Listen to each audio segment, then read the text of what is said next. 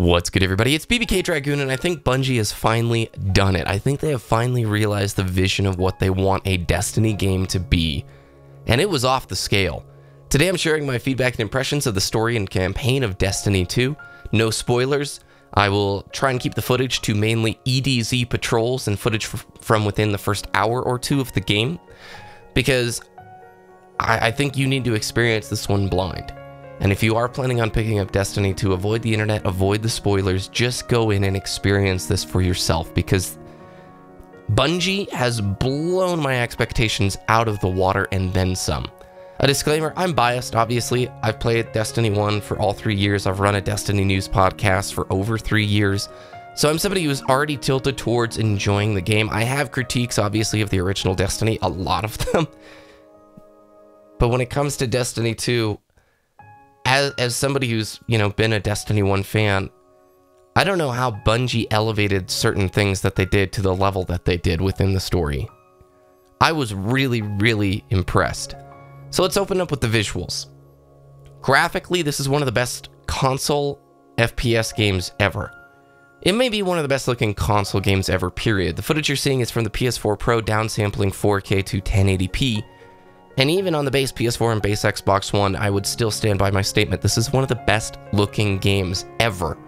I don't know how Bungie did it, but the skyboxes are beyond more impressive. They are such a step above. The environments, the creativity in the design of the environments, the lighting, the way that the light interacts with the colors of your character and your weapon, the way explosions and visuals work, the size play spaces that you're engaging enemies in, the amount of enemies that you're engaging are all dialed up way higher than in Destiny 1. And when this game releases on PC, this will be one of the best looking PC shooters of all time.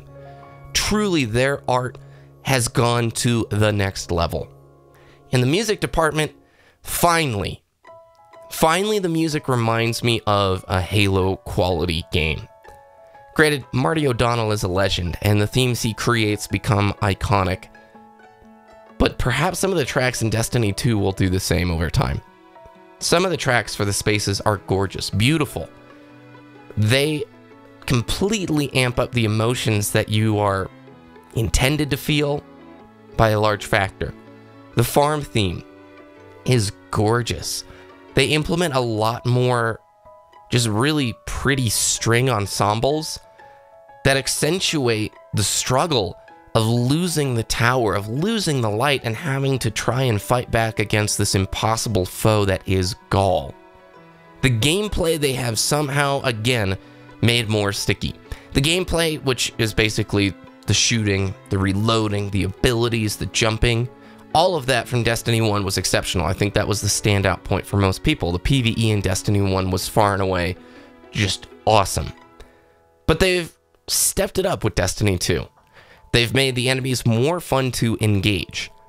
You will see some returning folks that you fought in Destiny 1, and no, I'm not talking about bosses or spoilers. I mean, Fallen appear in the trailer, so that's not really a spoiler to talk about, but these updated versions of the enemies add a little bit more to the sandbox, and some of the creativity choices that they make with certain enemy types are just brilliant. They make them way more fun to fight, way more fun to engage with. The story itself has characters with well-written dialogue.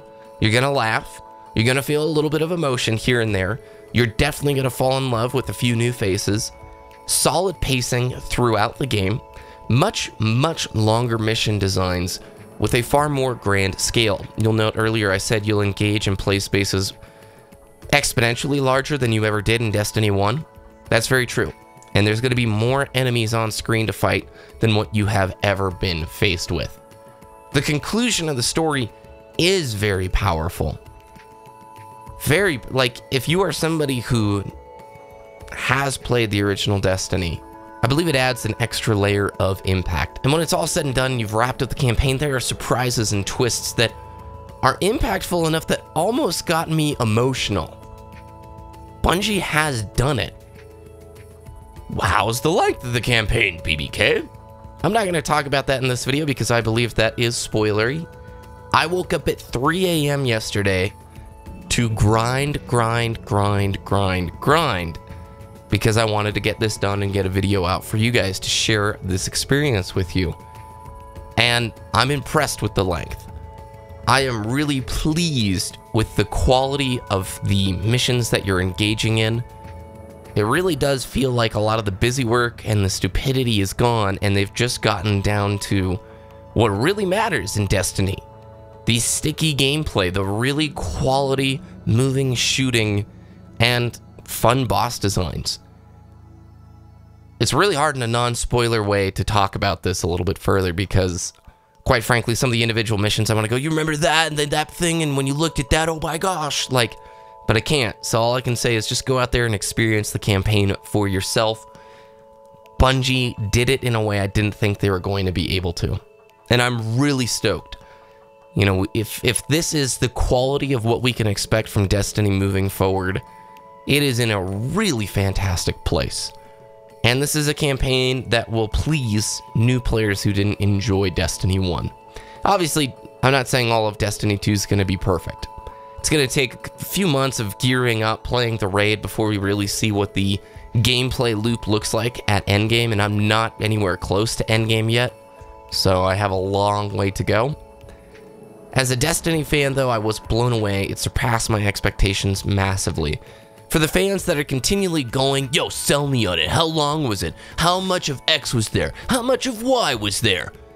For that fan, I'm not going to even bother answering in the comments because, frankly, if you need somebody to sell you on the game, I'm not going to be that person. I enjoy it for what it is, and wow is all I can say after I concluded the story. Super stoked. So, a warning to everybody who's heading down to the comments section. People on the internet can be jerks, and there may be spoilers. I'll try and manage that as best as possible. If people are posting egregious spoilers down there, they will be removed. But I'm just letting you know, if you're somebody who hasn't completed it, just ignore the internet, get it done. And if you have finished it, I would love to hear what you have to say down in the comments below this video. Thanks so much for watching, everybody. I will be back soon with more videos as I sink my teeth deeper into the awesome game that is Destiny 2. Have a great day.